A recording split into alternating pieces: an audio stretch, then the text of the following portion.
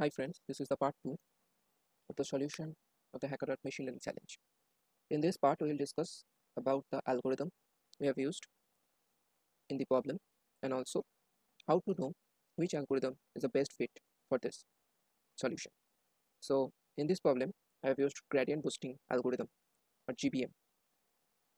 If you want to learn more about boosting trees and where to learn about gradient boosting trees, there is a very nice blog in Analytics Vidya, Complete Machine Learning Guide to Parameter Tuning in Gradient Boosting in Python. Here we'll get a very nice and precise description about boosting trees by Shudalai Rajkumar Unova, Kaggle Grandmaster. Follow this page, follow this blog, and here we'll get a detailed how gradient boosting works, how the boosting trees has been formed, and also each and every parameters like mean sample split in the minimum samples you need to split on a particular node. Mean sample split means number of minimum leaves in the tree. Max depth means the maximum depth of the tree you may want to go. And today I will discuss in this problem how I set these parameters and how to choose the best range of parameters for a machine learning problem. You, you need to know that in many problems, especially in Kaggle problems, classification based problems, gradient boosting algorithm is a widely used algorithm because it is very accurate. Okay, okay. So let's define our target variable and the other independent variables. Please, if you not follow the first part of this video, first go through that, see the preprocessing part, and then come to this part because it is very tough to get into this first time. So first follow the sequence I've made.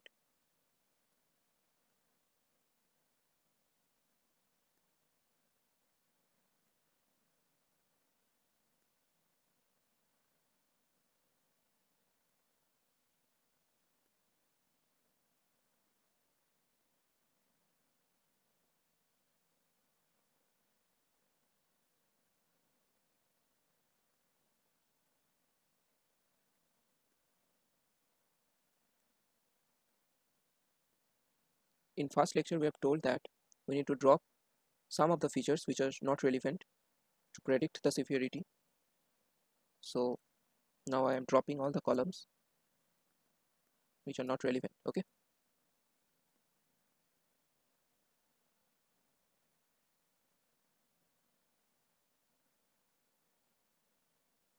And let's find the target.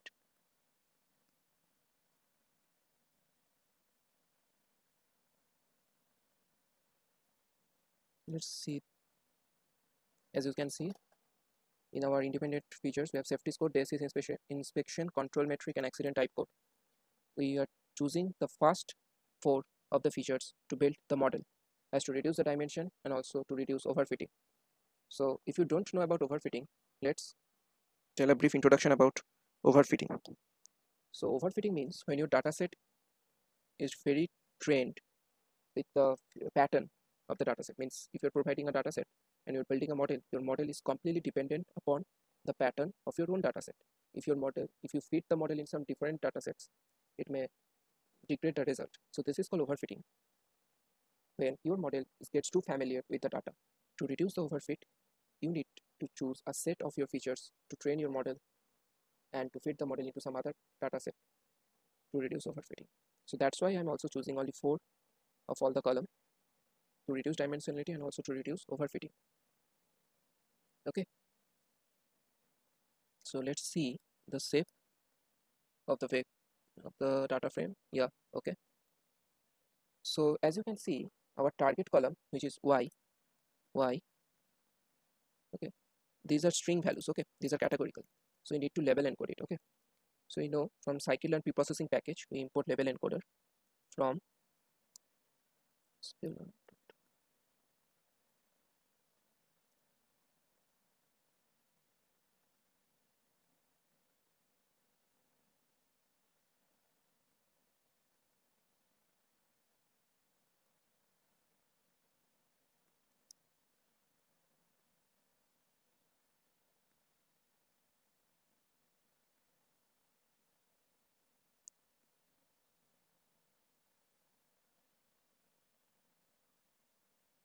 okay. What is the problem here?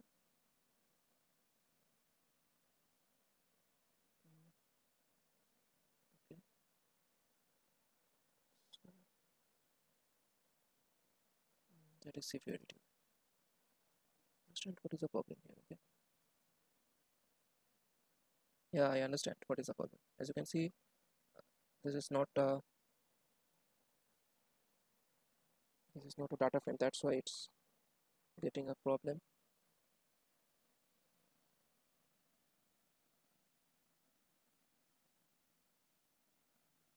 I hope so. Yeah, it may. Yeah, yeah. Okay. So as you can see, these are level encoded values. Okay. It's like minor damage and injuries level encoded 1, minor significant damage and fatalities 2. These are level encoded. You need not to do one hot encode in this case because gradient boosting algorithm handles it automatically.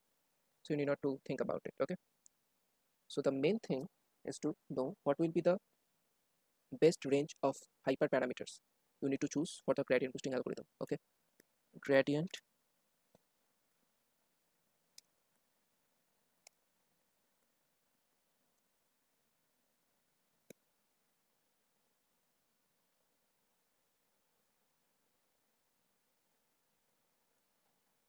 Yeah. So let's import it from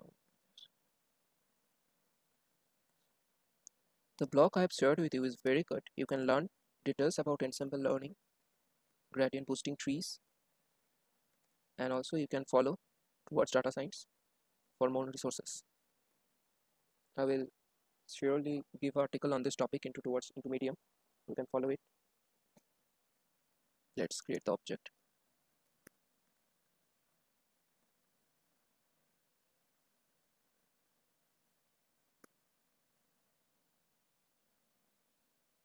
Okay, let's create a parameter grid.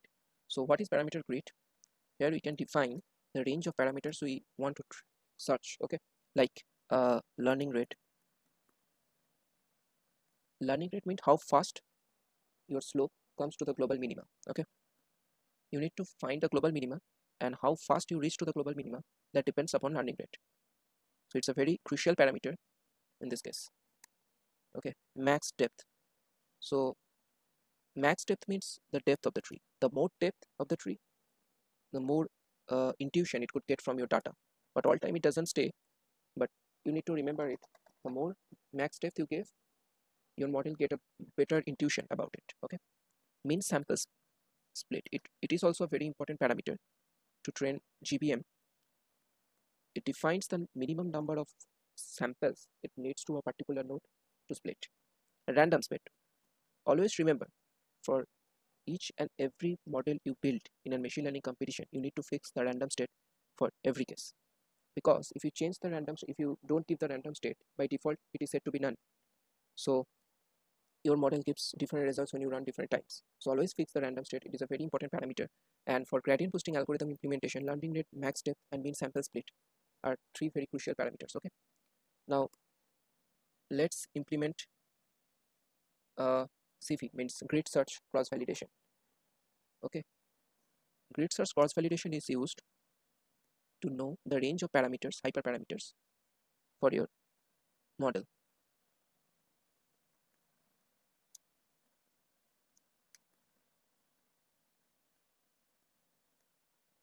Okay. Importing is done.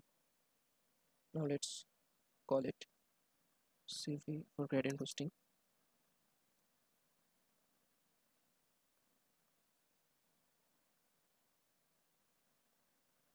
There are several few parameters in the grid search. The estimator, you need to pass the object of the gradient boosting. Okay, you need to pass the dictionaries of parameters. Okay, you need to pass the number of cross value folds. Normally we have used 3, 5 and 10. Okay, 3, 5. So in this case we have used 5. And verbose. Verbose means how much you want to know about the model when it is running. So how much description you want to know. That means verbose. And njobs means it will use all the 4 ports of your processor. Okay, and print the best fit parameters. Okay, if it will take some time obviously, but for your purpose always you need to try all the things. GB.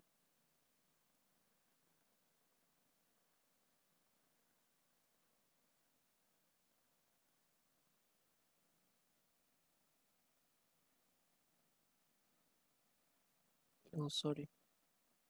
Yeah,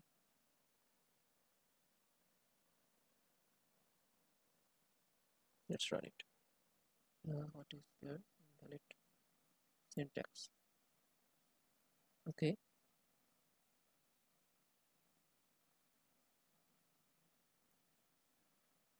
what is the error here?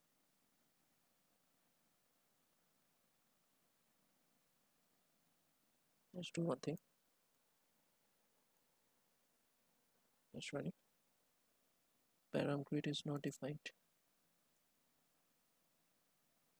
Sorry, we have a typo error. Best params.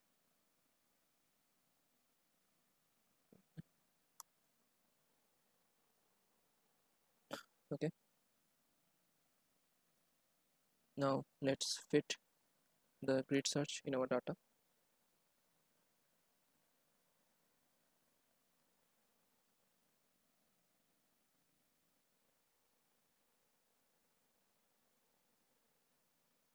It will take some time because we have total 60 feeds. Okay,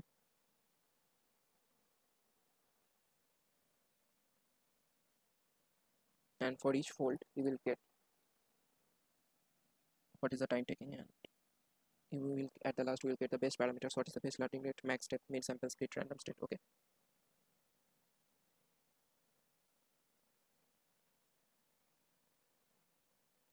so okay, let's keep it running. Now let's import from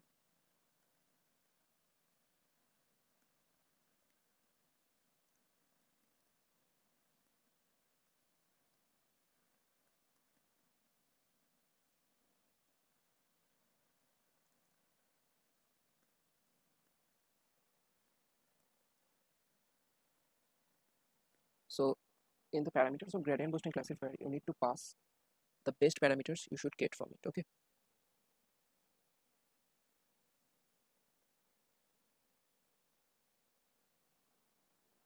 so let's complete all the tasks.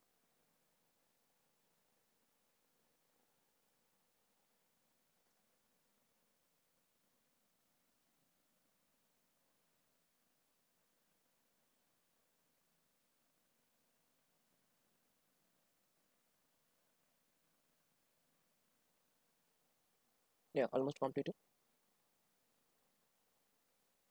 Yeah, so let's see the best parameters. Yeah, okay, so as you can see the learning rate is coming to be 0.5, max depth 7, mean sample split 5, and random state 0. These are the best parameter you should use for the gradient boosting classifier.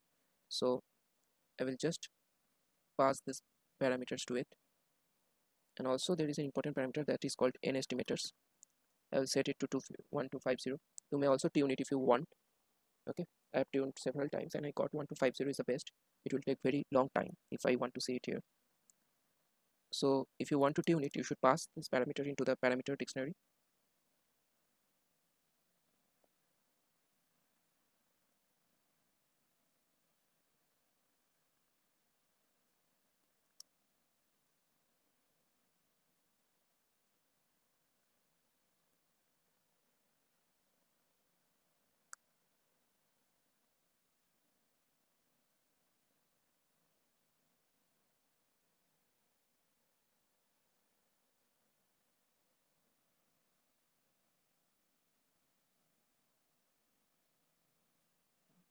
Okay.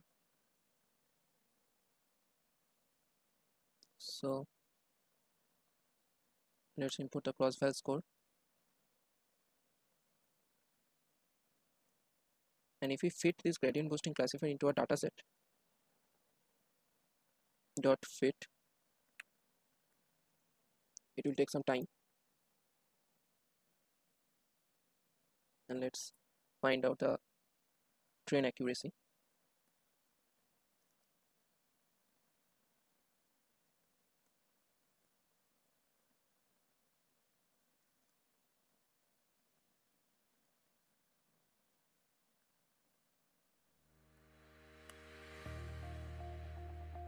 As you know, in the competition, the judgment criteria was the F1 weighted score. So we pass here as a scoring parameter F1 weighted. Okay. and we'll print this.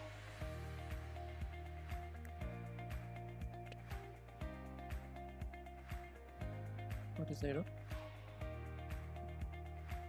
Sorry.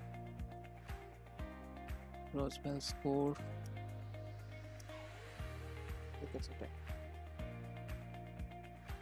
And in my case, I want to say that I have run this great CV around 1000 bits, okay, in the cloud. So then you could get a better, better parameters than this also, okay. So in my case, it was coming to be, in estimator says 1250 random state max depth. In my case, it was coming to be 6, okay, and mean sample and learning rate is coming to be 0.2. So these are the best parameters, and I may get 1000 fits. The more you run the fits, the more better range, the more big range you can give, and you could get different values. So if I do the same thing now,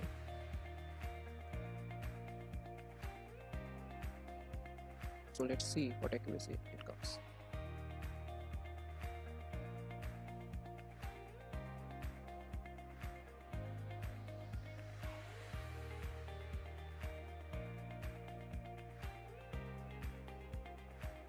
Okay.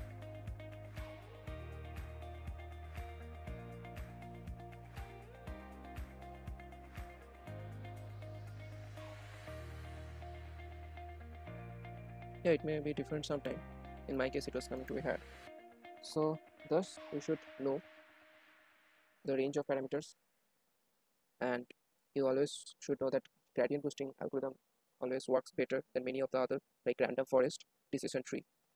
So if you like the tutorial, please give like and please subscribe to my channel to more hackathon solution videos, because I'm pretty much engaged with several hackathons in HackerEarth, TechGeek. And if you want the deep learning challenge that recently ended in the HackerEarth, computer vision deep learning auto tagging of images Gala, please let me know in the comment section, and please like the video. Thank you.